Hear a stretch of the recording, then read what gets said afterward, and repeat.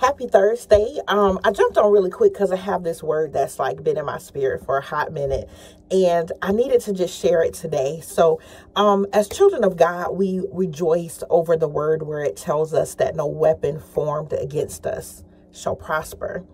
But we actually forget about the weapon that does prosper. And I know you might be thinking, wait a minute, she's saying something opposite of what the word of God says, but I need you to stay with me because I promise you, you're going to get blessed by this revelation. We get so focused on the weapons that's forming against us that we forget that we are the weapon that prospers. We're absolutely the one that has full authority over anything that the enemy sends our way. Not in our own strength or in our own power, but by the power of God that is on the inside of us, the Holy Ghost that he's given to us. We are the weapon that prospers. We are absolutely God's weapon in this earth to absolutely annihilate and destroy the enemy.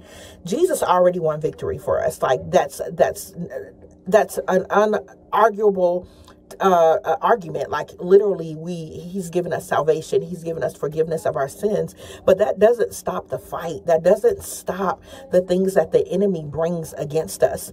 But we in flesh, Jesus on the inside of us, are the weapons that prosper.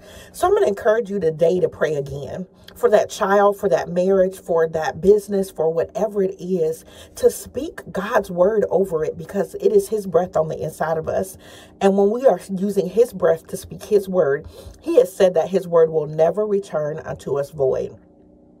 Listen, in Genesis, it tells us that even after Adam and Eve had sinned and really Eve was deceived, and then her husband ate of the fruit. At the end of the day, God said this. He said to the enemy, he said, I will put enmity between the two of you. Like it's going to be hostility between your seed and her seed. But we miss that he said that though the enemy will bruise our heel or bruise the heel of our seed, that our seed will crush his head. So often we believe that our seed is just because we birth children. No, it is whatever your seed is that God has given to you. It is your children. It is also that business, that book, that journal, that movie, that playwright, that script. Whatever God has given to you, it's going to crush the enemy. You see, there's a difference between crushing and bruising. I know that for a fact. A couple months back, I literally crushed my finger. I slammed my hand in the door of the car, and there was tissue damage and blood vessel stuff going on. But God, being the healer that he is, he took care of those things for me and did not allow me to break a bone. Now, I'm not saying that if you broke a bone, God wasn't with you. I'm not saying that. I'm just saying that I recognize the goodness of God and I'm grateful. But there's a difference between a bruise and a crushing. So he might hit you, and you might have been taking blow after blow after blow after blow lately. But honey, I need to tell you, get back in the fight, because you are the weapon that does prosper. I promise you. And in the moments where God is telling you to be quiet, quit resenting that, because if you will shut up, he'll speak for you. If you'll sit down and be still, he'll stand up for you. And baby, can't nobody defeat the God that we serve.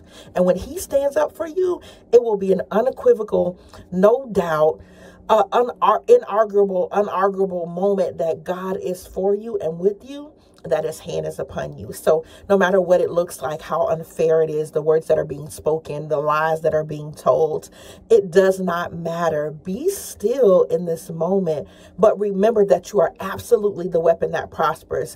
And honey, go prosper today. Pray today. Work that business today. Forgive that spouse today. Forgive those kids. God, those kids. Pray for those kids. Cover them even when it seems like they don't hear you. I promise you that the words of God, when I am silent, is so much more effective in the life of my children than when I preach to them, when I fuss at them, when I tell them things or correct them. And I'm not saying that you don't tell your kids things, because God will guide you on what to say. But when you are in God's pace and you're meditating and you're abiding in his presence, he will help you to keep pace and rhythm with him. So you'll know what to say and when to be quiet. Trust God, seek him, and let him guide you. But baby, you're absolutely the weapon that prospers. And I pray today that you give hell a blow, because that's my mission. Hopefully you'll join me. God bless you and have a wonderful day.